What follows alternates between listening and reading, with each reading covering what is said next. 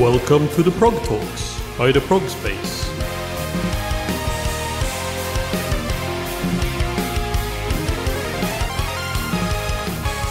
Welcome to the Progtalks, an interview series by the Progspace where we will be talking to musicians in all corners of the progressive music scene.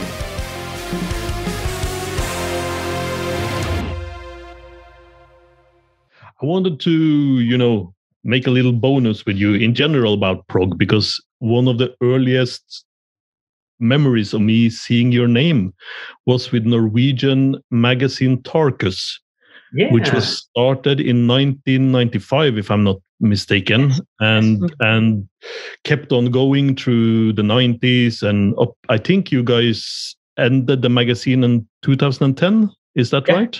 At the spring of 2010, yes. Yeah. So I just wanted to ask you a little bit about how was the, those early days in 90s before you started the magazine, and then in 1995, before the internet became so persuasive that you could you can find anything you want now. How was prog back then? How was the scene? How easy was it to find the releases and? Well, it's for a lot of younger people, people that are in their mid 20s now, that I think we can't realize how difficult it was to get hold on new music. With Spotify and all that streaming services and YouTube and so on, you can discover music like this, Exactly. But when I started, I became interested in progressive rock at I think I was 16, 17 years old at the end of the 80s. Yeah. And then it was just by word of mouth, I discovered and an older friend of a friend of mine told me, well, you have this band called Genesis. They have also did this symphonic rock, and suddenly it started to snowball. Yeah, it's spiraling into something. Yeah, spiraling into but in Norway at the early 90s. It was kind of because I was very interested in doing something with progressive rock, but I didn't knew anybody who was interested in. Oh, who was he? And then Paul had his contacts, and I think the two first was a couple of local bands that played something that was vaguely progressive, and the third band out was Englagard. Oh. Yeah. That was in October 1993. Yeah. And the response that Englagard got in Norway was overwhelming. And they were like, I agree. Yeah, they told themselves that, what is this? What's happening here? Because you had this early Swedish scene that was a couple of years before Norway, but they didn't have that much places to play concerts, So all this Swedish band, after just a few months afterwards, the Anekdoten played in Norway, Landberg played in Norway. Yeah, Landberg, yeah. Yeah, and all those bands, and they played in Norway more than they played in Sweden, some of them. And out of this interest, this live scene, it grew an interest for making a magazine. And together with Jakob, I started a magazine called Hybris, and that was very Hybris because we were just two young students with that have never released a fanzine before. But after a couple of years, I came in contact with Rune and Bjørn Lynne, and they started this magazine called Prognetic, and they realized it wasn't market for two magazines in Norway. No, exactly. So it became so Tarkus was a fusion of those two magazines, mostly Prognetic, I will say, because they were much more professional than us. But then after the first couple of years, it became Sven Eriksen and I, together for quite a few years with Jon Christian Lie. That was the main editors editorial team for Tarkus. Yeah, but we had a lot of guys writing for us, a lot of very good writers, and And the magazine, we had a lot of subscribers at some part, quite a few hundred, and we got promotional copies of albums from all over the world. So I got this network. I came to know so many musicians all over the world, and then Facebook came, and everybody connected on Facebook. Yeah, because that's what you're mentioning there about the early 90s, and you started out saying that it's hard to imagine because even, a lot of the albums that are easily available on Spotify or streaming services now, they weren't even reprinted at that time. So you actually had to track down either an old copy somehow or find someone who had access to an old copy to be able to listen to some of these very rare, at that point, albums. But now it feels like a lot of it is being, since I feel like that started around maybe the same time as Tarkus, that some labels started to reprint. Late, something happened 96, 97, things started to happen. Because when you mentioned that it was difficult to get hold on albums, I have to tell you the story of me trying to track down the Spring album. Spring was this British early prog band with a lot of mellotronas. And the drummer later started as a drummer in Dire Straits, Pick Withers. Yeah, and I remember I was reading about this in I think it was Record Collector, an article about obscure prog in Record Collector. Yeah, and remind you, this was before the internet, and trying to call long distance call. It was like I was a poor student, Yeah, expensive. I could barely afford spaghetti, So I wrote this letter to England. I got a response after kind of 3 weeks, and then I had to send money, and then it took 3 weeks to get. Yeah. The album. So from I read about Spring to I had the actual copy in my hand, it took me kind of like 9 weeks. Yeah. Today it take you maybe 9 seconds. Yeah, exactly. You type it into somewhere and you click and you can. It's on Spotify or on YouTube or wherever you want to listen to it. Yeah. I have to say that it's mirrors, because I think my interest in prog came probably a few years later than yours, and my sort of awakening with prog came through metal. So for me, it was like Queensryche, Dream Theater, Fate's Warning in the very early 90s. They started releasing these albums that were very inspired by 70s prog, but also metal. So I remember, one of the early 80s technical bands, which is like described as trash meets Rush, is a band called Watchtower. Yeah.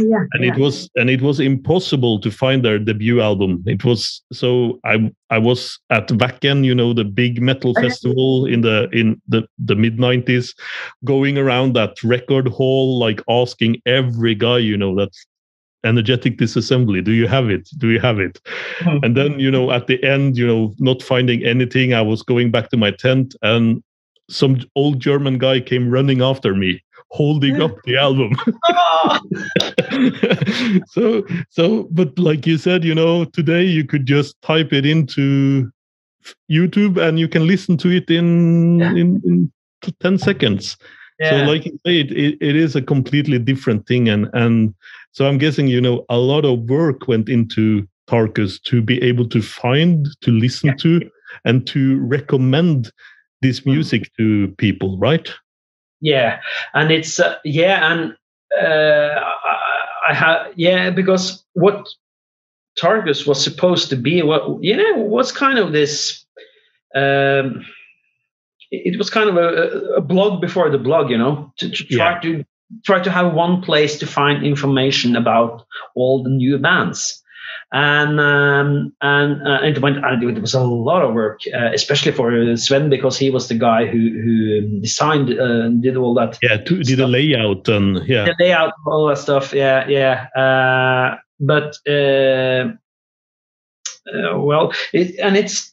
But what was but we had this kind of a mission, the mission statement.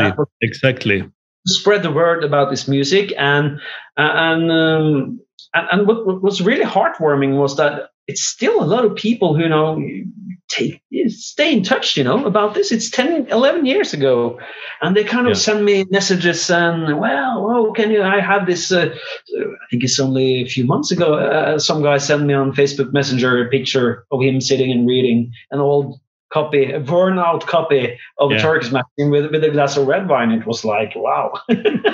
Yeah, for someone who sort of really was starting to discover the 70s prog during that era, it was a gold mine of not only the more known bands like your Elps and Yes and Genesises, but also like this sort of underground of existing bands, and also strange 70s bands, or like more less known 70s bands. So I think, but I'm wondering then, this era that preceded when you started Tarkus, when you started to have an interest in prog, it seems to me like that was the dead era of prog, or at least some people will call it that, right? Those late 80s to early 90s, it seemed like progressive music was struggling. How did you have an experience of that, or is that something that sort of you dawned on you later when you started to become more knowledgeable? Kind of. Well, it's have you seen this Prog Rock Britannia documentary where Wakeman is telling about he went to this record store and kind of to have some the dirty word progressive rock albums, under the counter. Sometimes I felt like that, but well, basically, I have to tell you this. I discovered progressive rock at I was 16, 17, and I grew up just outside Oslo, so it wasn't that many musicians, and none of them were interested in progressive rock. No. But I managed to play all kind of other music, punk for instance, and then I started at the university, and I was like, yes, I can find cool musicians, because I knew there were guys at the university that loved progressive rock. But then grunge came along, so nobody was interested in playing old time signatures and weird Arabic scales and so on, So I was kind of struggling just to find interesting musicians to play with. Don't misunderstand me. A lot of very good musicians at that time, but they were not interested in playing intricate. No, exactly. I think that's interesting also, once again, because it mirrors sort of a lot of what was happening in metal. You had bands becoming more and more technical, more and more, adventurous and experimental with their music during the late 80s, early 90s. And then this wave of grunge hit, and everything was supposed to be a bit more garage, a bit more down to earth. And, it's sort of a bit like when punk arrived, you're supposed to just plug in your guitar and play. We don't have time for all this noodling, So it's interesting to see how that shaped it. But prog stayed alive in its own community, and I guess that's what happened. So, but it was kind of a small community, and it was an international community. Very early on, I got in contact with people from all over the world, and because a lot of the guys, just by writing letters, to all these guys, because a lot of people had contact address inside their CD booklets or so on. In your band. So I wrote to them, and they answered back, and we exchanged CDs and tapes and so on. And what I realized was that even if prog wasn't in the line of sight anymore, not in the limelight. It definitely existed, and then something happened around 95, 96, 97. The OK Computer, the whole that stuff. Because when they started name dropping all these old weird bands, it kind of suddenly it was like, is it okay to say progressive rock out loud now? Is it okay? Yes. Wow, shit! What's happening? Can you actually write that and still, have someone be interested in what you're doing? Yeah.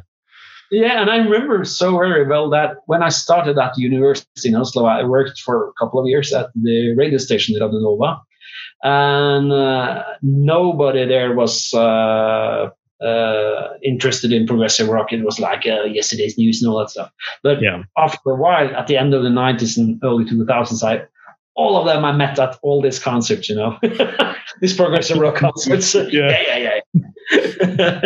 So they probably had this plastic bag under the counter where they had these records.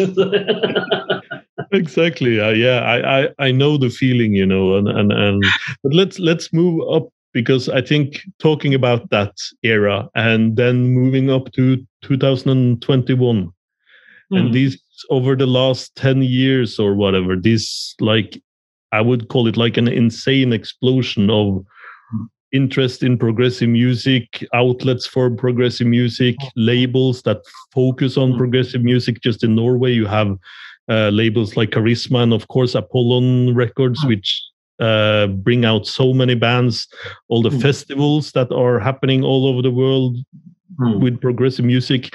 How do you view the place for progressive music in today? Well, it's today. It's I have never imagined that progressive rock could be so big as it had become now.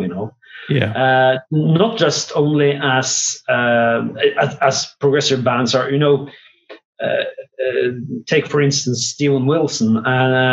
His career is now turning towards other music. But in his heyday with Porcupine Tree and his early solo albums, it was very progressive rock. Of course, albums. And he got.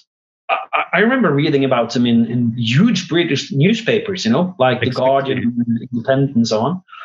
And I've never, ever imagined that should happen, especially not in Britain, that all these journalists hated progressive rock. Exactly, where that was like looked down upon so harshly. And I also remember I had like this weird feeling, I think during the 2000s sometime, when the Mars Volta ended up on like the Norwegian top 20 list or something with one of their albums, and I was like, what the hell is going on now? Because this is this isn't poppy music at all. But it sells, and it gets spoken about and written about, and it was just a very interesting revelation that this was coming to the forefront.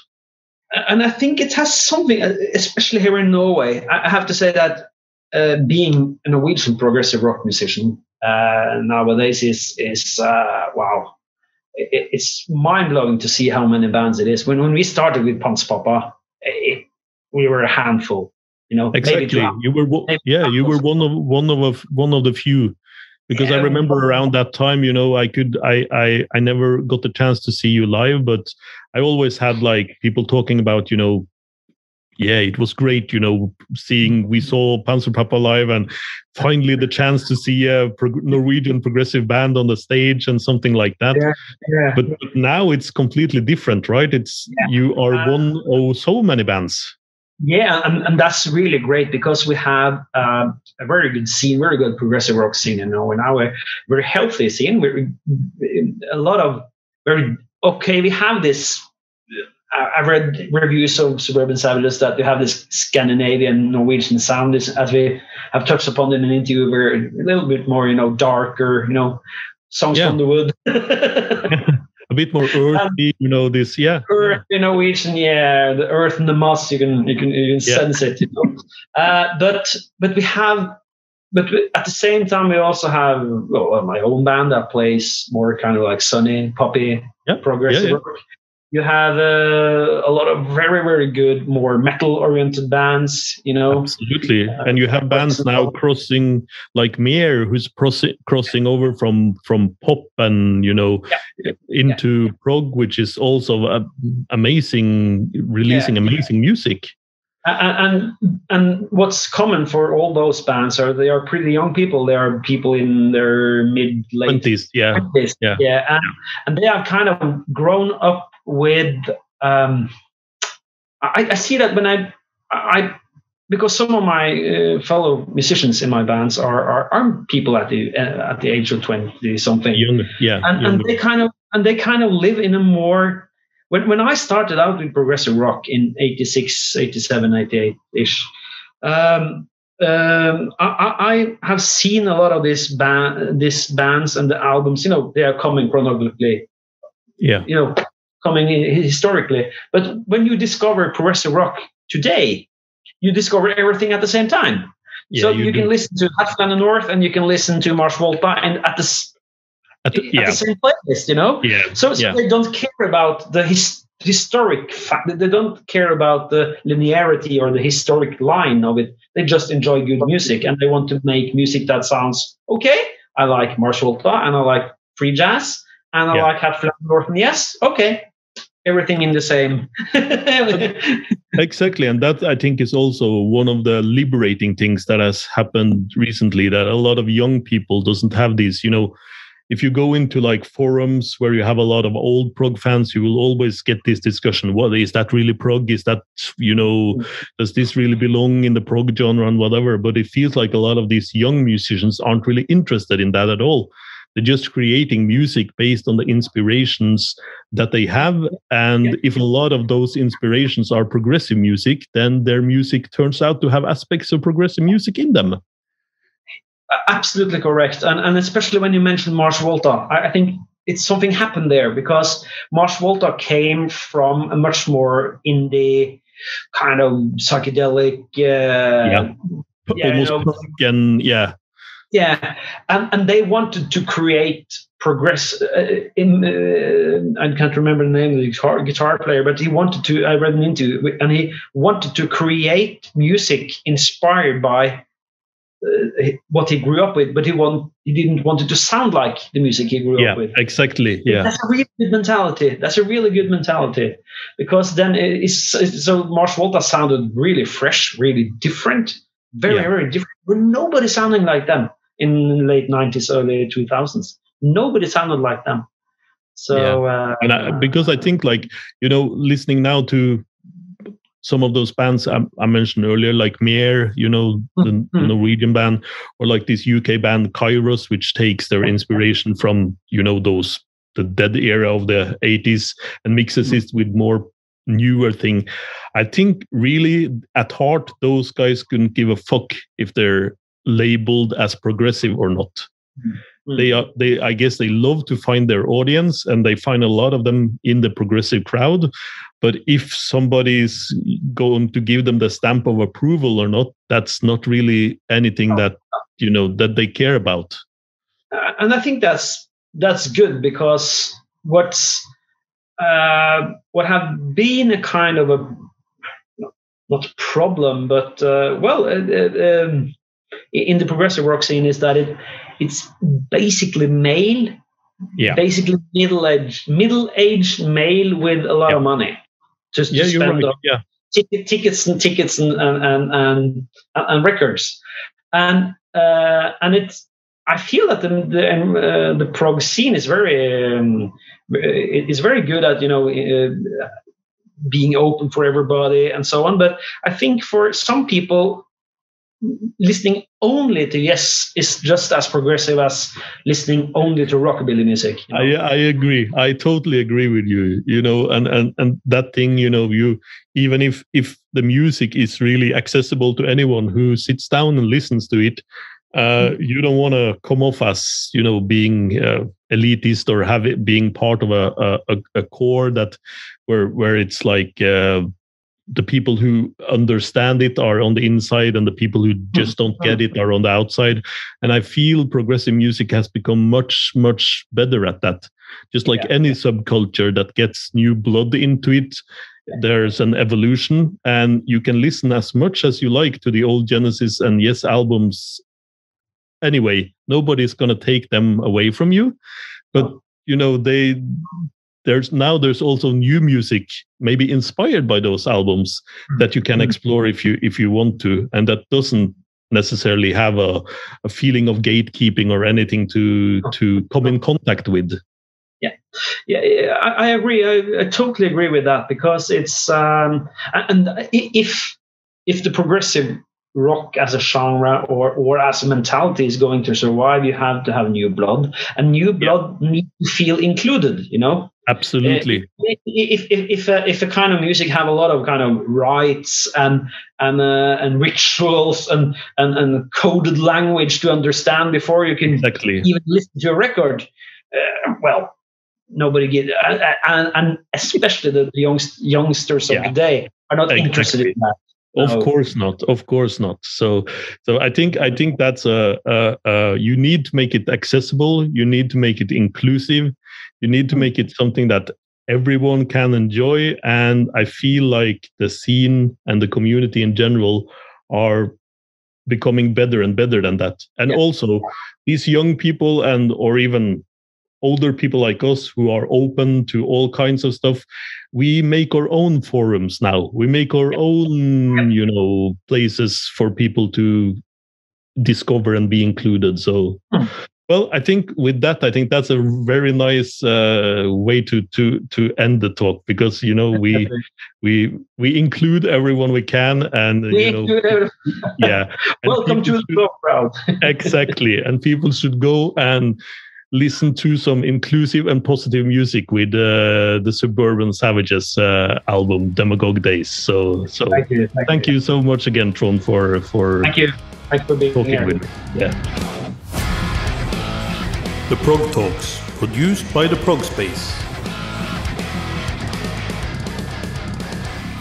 Main host Rune Belsvik Reinås. Produced by Rune Belsvik Reinås, Vanessa and Matthias Kirsch. All graphics and animations by Vanessa Kirsch. Intro theme by Giuseppe Negri. Outro theme by Zach Munowitz. This was the Prog Talks by the Progspace. See you in a week.